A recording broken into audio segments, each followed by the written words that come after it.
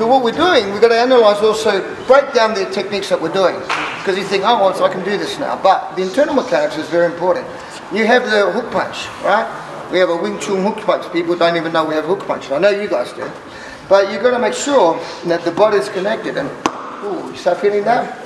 You just go right into the body. Twist, and boom.